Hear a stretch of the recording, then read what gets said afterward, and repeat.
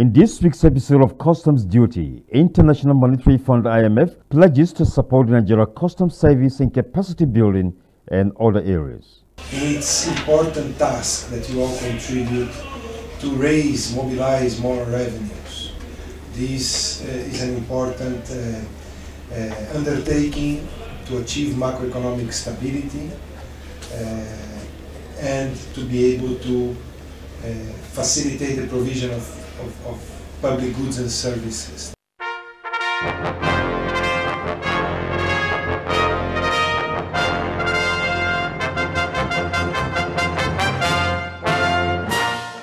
And NYC and the Nigeria Customs Service to strengthen collaboration. So please now let's hope it for whatever reason been let's bring it up.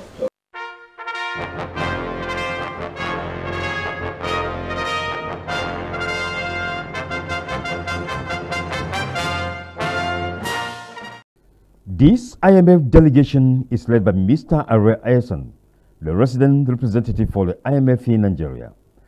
The delegation is at the headquarters of Nigeria Customs Service on a working visit, which Mr. Ayson says is going to be of enormous benefit not only to Nigeria Customs Service, but to Nigeria, which the service serves. The day is about capacity building and how we can support customs and also FIRS and the Ministry of Finance in its important task that you all contribute to raise, mobilize more revenues. This is an important undertaking to achieve macroeconomic stability and to be able to facilitate the provision of public goods and services that are so needed, particularly in the social area, but also infrastructure.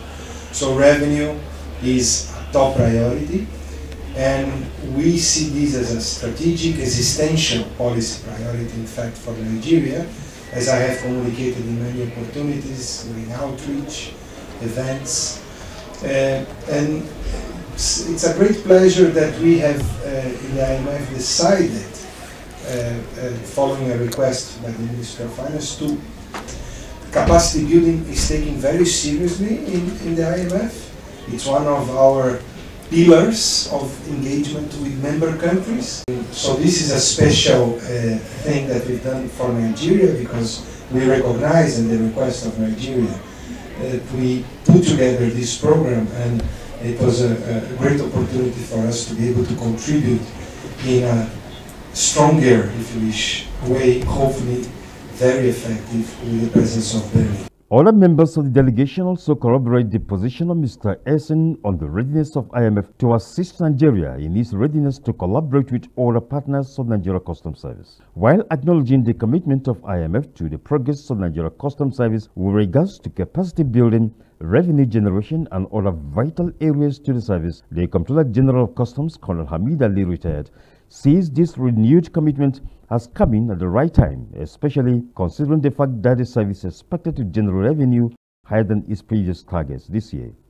Any input coming from anywhere that will assist the Nigerian Customs Service to be able to improve on its own mechanism of generating revenue is welcome.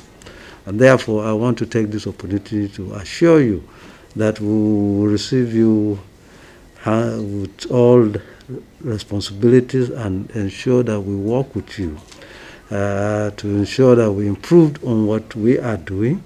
We are hopeful that we will generate what the federal government desires from us, but your input will go a long way in assisting us to realize that dream, which we are working very hard on it. I'm also very happy to hear that there's generosity in the offer of capacity building. That is an area we need an input. We're working presently with the World Bank on the AMO program, I'm sure you are aware, which will translate very soon to improving on our fast-tracking process of import-export, and that we hope will also gradually move into authorized economic AEO program for the WCO. That is all related to trade facilitation. It is our bid to ensure that we improve on our trade facilitation mechanism, which is an avenue for increase in revenue generation also. So we will look forward to what you can do also to assist in those areas. Contributions from other members of Nigeria Customs Management confirmed that the service has made request for IMF's assistance in the area of capacity building, the ability to track excise, and complete automation of excise procedures, among others. The service also sees its trade modernization project as key to the expected boost in revenue generation by it, saying service provision will be paperless and devoid of human interference.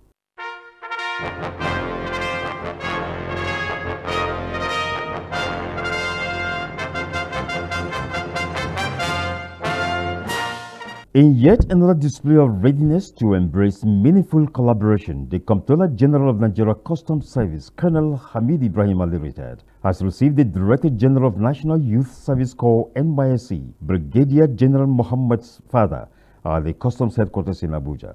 In his submission, the DG discloses that he has visited the service to further cement the existing cordial relationship between NYSC and the Nigeria Customs Service, while also proposing that it is taken to another level. NYSC is the cream of where we get Nigerian youth gathered at one point for national development. I am pleading that if during our orientation exercise that in various commands they will send some of your men to come and enlighten, sensitize, and then educate our youth about the negative impact of smuggling to Nigerian economy, it will go a long way. There is a saying that catch them young.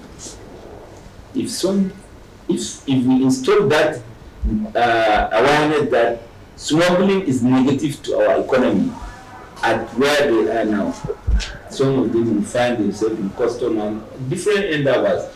They will not compromise because they know that even if you get it just for your personal self, and a nation is bigger than personal interest, they will not compromise. He uses the medium to commend the Nigeria Customs Service for its success in revenue generation for the federal government, just as he also solicits support of the service for the upgrading of facilities at the NYSC FCT Orientation Camp in Kubwa, Abuja. Responding, the Comptroller General of Customs applauds the suggestion of the DG NYSC regarding sensitization of youth corps members at the orientation camp, commends the efforts of NYSC at grooming graduate youths of the country into leadership positions and for striving to make them acquire skills that will make them self-employed. He assures of the Nigeria Customs Service's readiness to assist the NYSC within its capability. He again commends the good conduct of the corps members serving at the NCS headquarters, describing it as worthy of emulation. So please now let's up it. For whatever reason been let's bring it up, and then get your PRs in all the states to now develop a program. There's a program of what and what subject they need to cover, so that when they are doing their orientation, these PROs in the states will now key into it. And what we request from you is to tell the directors at the state to make a space for us to bring their own implementation program. Then that will surely be willing to participate, and it's even to our advantage. Because if we are able to sensitize them and get them to understand what custom does and why we're doing what we're doing, and the negativity of some of these things that we are fighting against, I'm sure they will also be our voice out there, because they'll find themselves in the midst of people, and they will be in a better position to explain certain things. So it is to our advantage. We have been benefiting from the new proposal that we sent to receiving. There was the good behavior. We never had any incident of indiscipline. So these marriage issues, we thank you for molding these young people to become future leaders. And we're working with them.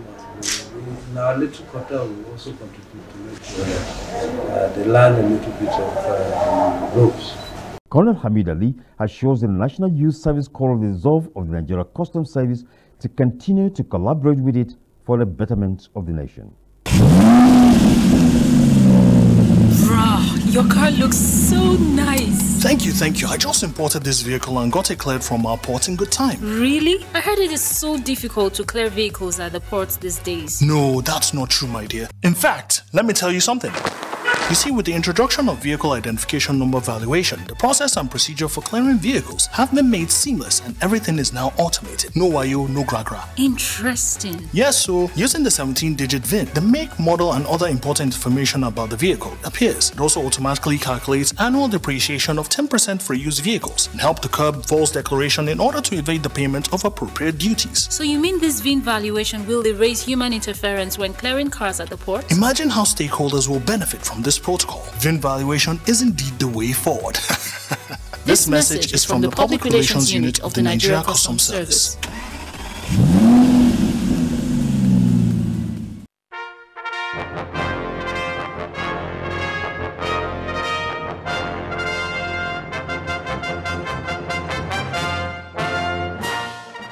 The Nigeria Customs Service takes the health and well-being of its personnel very important, thus gives it the attention it desires.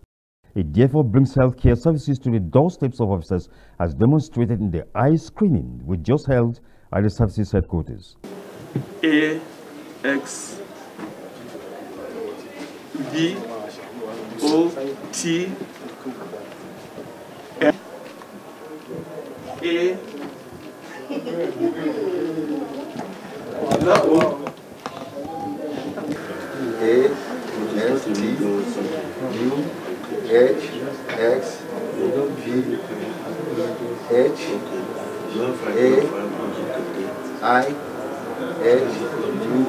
One of the beneficiaries of the exercise comments. This is part of the services welfare package. For me, this is actually timely because being an officer of Tariff and Trade Department, part to be precise, there is no day I don't work on the system and it has an impact on the eyes.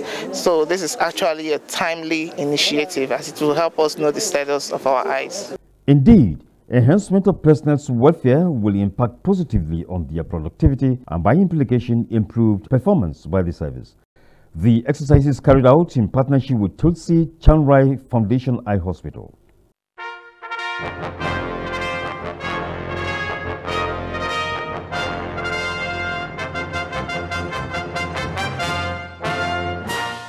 This luxury bus, laden with 44 bales of used clothing and 16 sacks of fairly used foreign shoes, has been intercepted by operatives of Joint Patrol Team Sector 3 along Abuja-Lokoja Expressway, owing to effective use of credible information.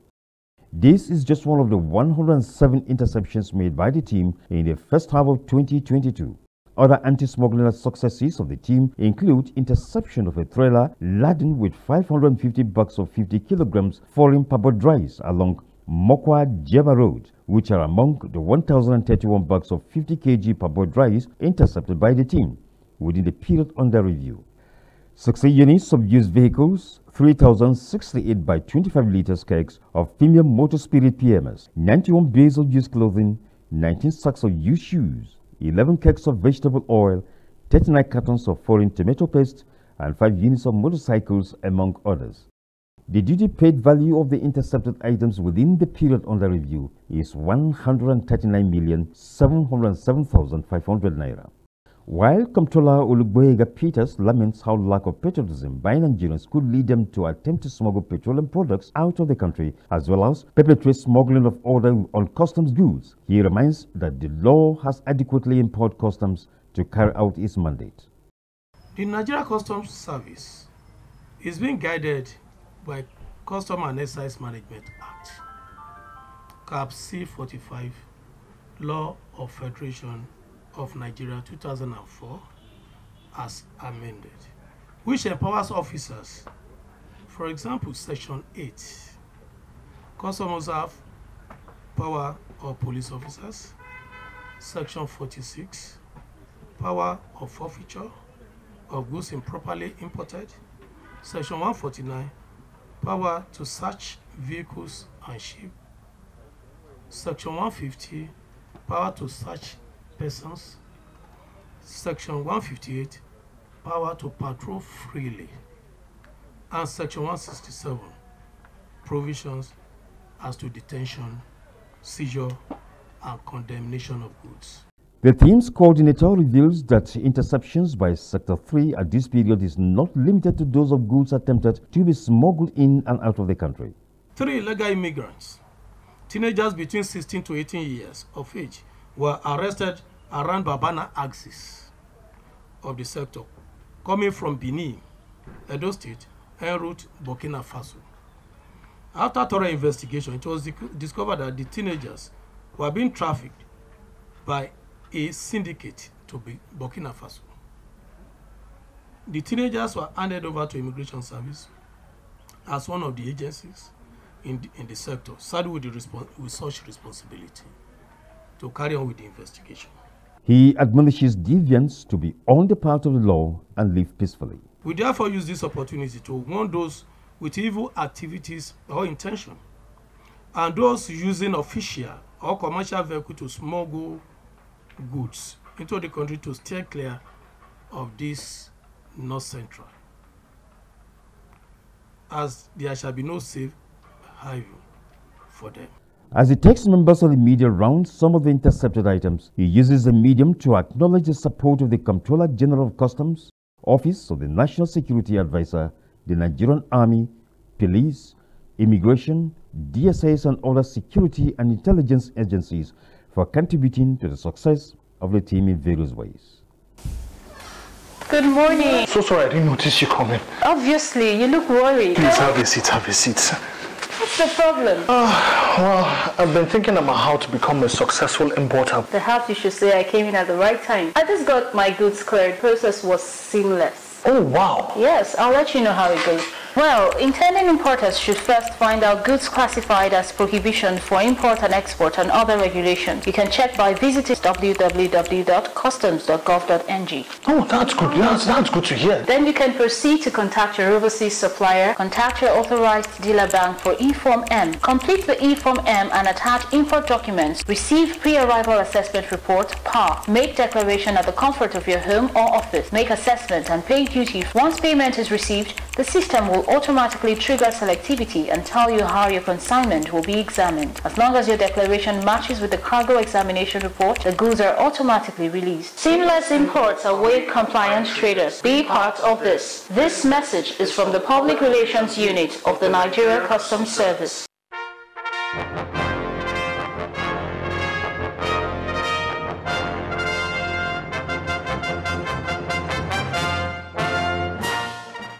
Ogun 1 Command of Nigeria Customs Service has recorded significant improvement in its performance at half-year 2022 when compared with its performance in the preceding year, as has been disclosed by Comptroller Bamidele Makinde while giving the scorecard of his command recently. We take his disclosure of the command's revenue collection within the period under review.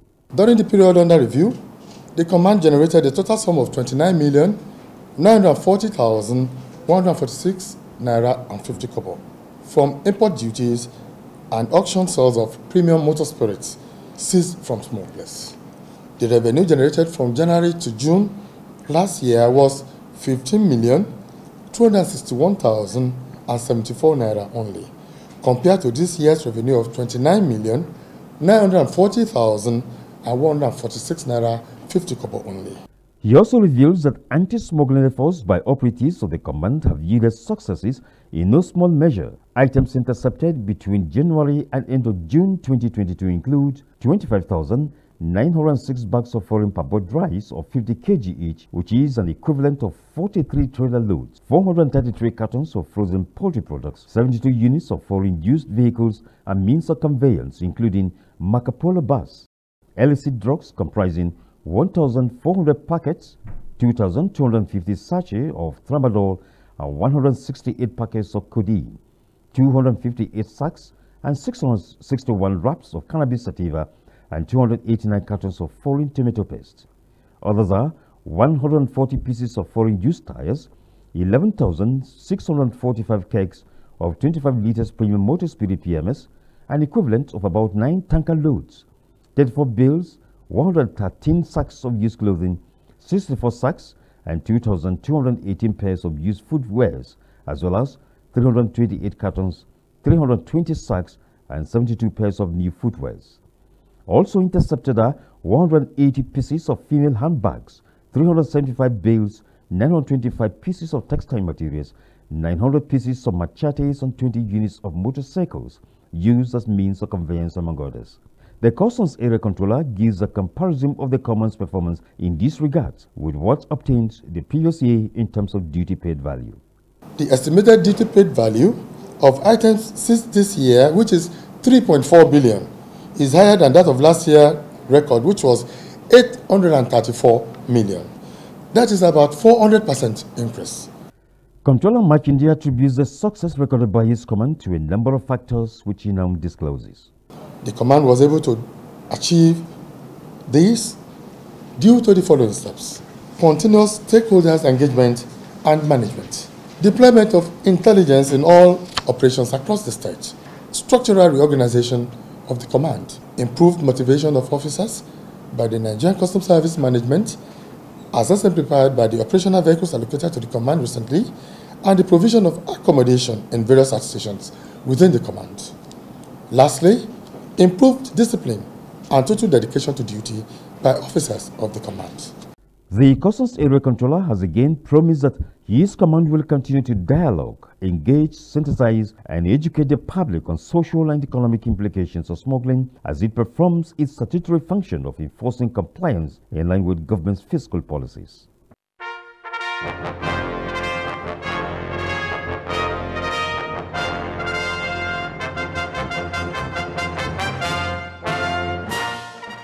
Despite having only 3 sources of revenue generation as at half-year 2022, the FCT Area Command of Nigeria Customs Service has achieved a huge success in its all-round performance. The Customs Area Controller of the command has disclosed that his command has surpassed its previous revenue generation records. To measure our performance, we have to compare the performance of last year and the performance of this year. What I mean is January to June last year and January to June this year. January to June last year, the command had 1,731,602,281 naira 28 kobo. That's January to June 2021. But January to June 2022, we have 1,742,948,959 naira 67 kobo. That's an increment of 11,346,678 naira 39 kobo above the last year. Comptroller Suleiman Bomoyi reveals what are instrumental to this success as he makes projection into the command's anticipated revenue performance in the second half of 2022. The attitude of the officers have changed. We try to block all the loopholes, try to make the agents to perpetuate all the imperpetrated airway bills. And that's one of the strategies. And the last half of this year, I want to assure you that the revenue will go up because, one, the government policy on carbonated drinks and beverages to pay excise duties. FCT Command were able to have 2 factories, 2 major factories for now. We are still pursuing orders to come.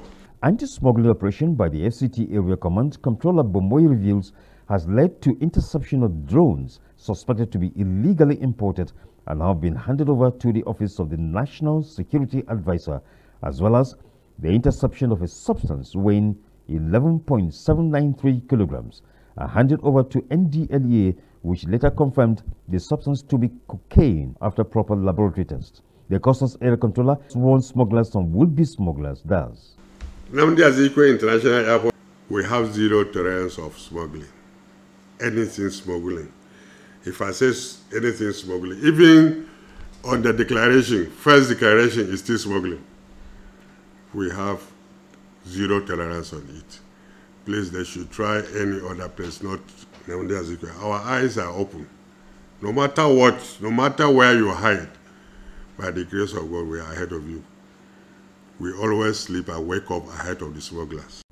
He says bridging the gap between his command and stakeholders through regular meetings and complementing the commendable numerous capacity building trainings being offered by the Customs Management at various levels within in-house training has continued to upscale the performance officers of the command, in addition to increasing their positive disposition on service delivery. Child